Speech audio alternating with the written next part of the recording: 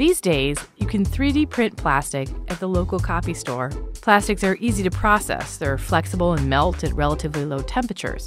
But plastics are much weaker materials when compared to metals or ceramics. Ceramics have a lot of desirable properties. They're highly heat resistant and strong. For example, they've been used to shield shuttles during re-entry.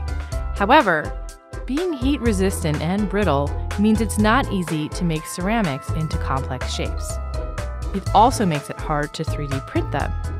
Enter polymer-derived ceramics.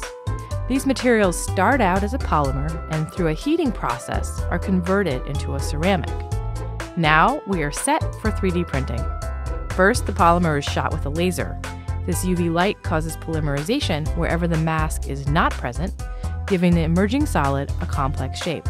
Then, the printed polymer is baked at 1,000 degrees while exposed to argon gas.